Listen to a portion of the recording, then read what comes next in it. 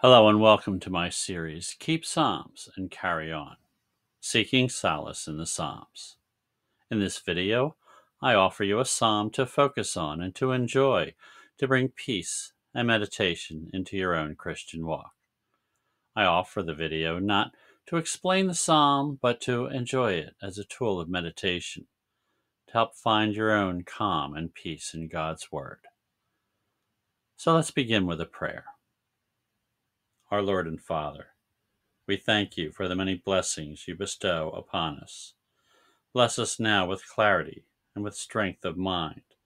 Bless us with serenity and the capacity to know you and feel your presence in us. Be with us now as we meditate upon the word you have given us. It is in your Son's most holy name that I pray. Amen. So I'm going to do something a little bit different here. I'm going to take Psalm 33, but I'm going to look at it through a translation done for the Scottish Psalter of 1650. This Scottish Psalter had gone through extensive revisions and was done by many scholars, some of the most gifted and skilled Hebrew scholars in all of England and Scotland. And the result is a Psalter that has been known for centuries for its faithfulness to the Hebrew text of the psalm and the beauty of the word done in verse. So instead of examining this psalm here, I'm going to read this Scottish verse from 1650. So please listen as I read and enjoy. Ye righteous, in the Lord rejoice. It comely is and right that upright men with thankful voice should praise the Lord of might. Praise God with harp, and unto him sing with the psaltery. Upon a 10-stringed instrument make ye sweet melody. A new song to him sing and play, with loud noise skillfully. For right is God's word, all his works are done in verity. To judgment and to righteousness a love he beareth still. The loving kindness of the Lord the earth throughout doth fill. The heavens by the word of God did their beginning take, and by the breathing of his mouth he all their hosts did make. The waters of the seas he brings together as an heap, and in storehouses, as it were, he layeth up the deep. Let earth and all that live therein with reverence fear the Lord. Let all the world's inhabitants dread him with one accord. For he did speak the word, and done it was without delay. Established it firmly stood, whatever he did say.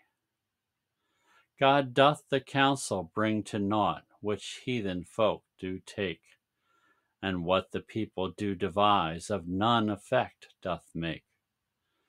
Oh, but the counsel of the Lord doth stand for ever sure, and of his heart the purposes from age to age endure. That nation blessed is, whose God Jehovah is, and those a blessed people are, whom for his heritage he chose. The Lord from heaven sees and beholds all sons of men full well. He views all from his dwelling place, that in the earth do dwell. He forms their hearts alike, and all their doings he observes. Great hosts save not a king, much strength no mighty man preserves. An horse for preservation is a deceitful thing, and by the greatness of his strength can no deliverance spring. Behold, on those that do him fear, the Lord doth set his eye, even those who on his mercy do with confidence rely. From death to free their souls, in dearth life unto them to yield. Our soul doth wait upon the Lord, he is our help and shield.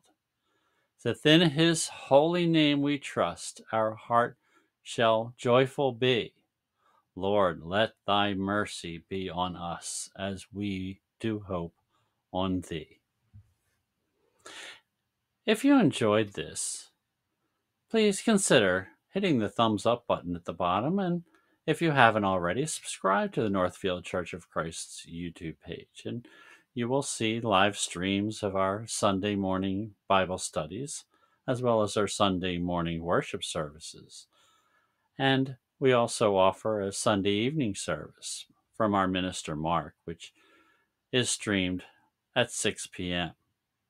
So, until next time, keep Psalms and carry on.